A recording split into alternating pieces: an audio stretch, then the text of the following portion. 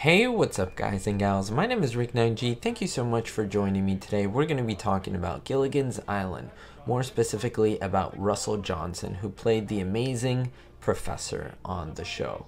I do want to give you all a big thanks for liking, commenting, and subscribing because that has really made the channel overall jump in popularity recently. That is all due to your support, so thank you very much. I do appreciate it. Now, I know all of you being big fans of the show, that's of course why you do watch these videos and you do support the shows, and of course you support me, that you want to know Russell Johnson's amazing talent. Now, I have made a video with other shows and other individuals who have had a very similar talent, but not everyone who's in show business and in TV shows and sitcoms has this talent, and I think you'll be pleasantly surprised at his talent. Before I get into it, I want to let you know how we know about this talent, and that is directly from the man himself, from Blvd. He played, of course, Gilligan on Gilligan's Island, and he does preface telling us about his talent with this very interesting sentence, and I do want to highlight it because I've seen this so many times in the comments.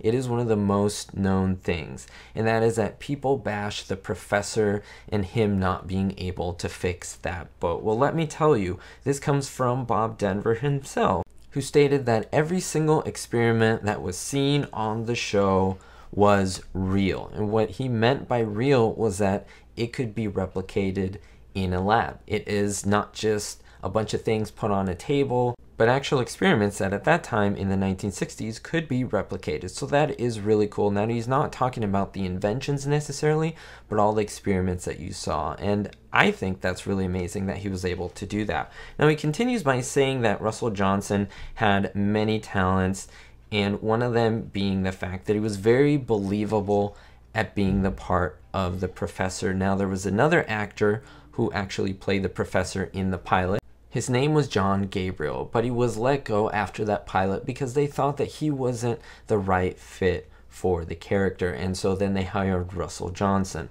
Now, going back to what Blvd was saying, Johnson had the amazing ability to memorize the script super quickly, pretty much during his first read. And remember, his writing, well, at least the writing for his part, was very complicated with all these scientific names, all these equations. And let me tell you that Russell Johnson was not great at science. In fact, he didn't do that great at school, according to him.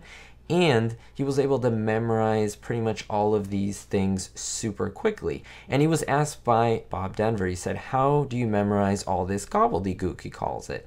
And Johnson answered, well, he spent long hours actually doing research in an encyclopedia, looking pretty much everything up, all these calculations. He would look up all these terms so he would put a meaning behind what he was saying. He didn't just memorize the words himself, and this helped him remember what he had to say.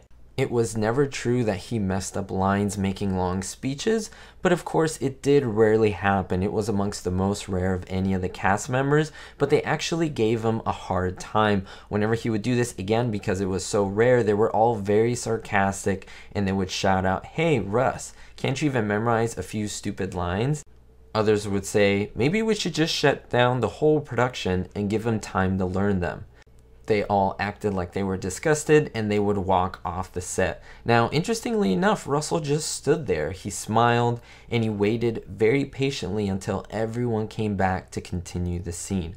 On the second take, of course, every single time he nailed it perfectly without having to do a third take. Is this something that surprises you at all? Let me know down in the comments below. Also, if you like and enjoy this video, hit the subscribe button and let me know in the comments that you did subscribe, and I'll do my best to answer your comment. We'll see you next time, guys and gals, and don't forget, be hopeful. Thank you to my top contributors, Kenneth B. and Verbal Volley, as well as my Patreon supporters, Andrew, David, and Joe.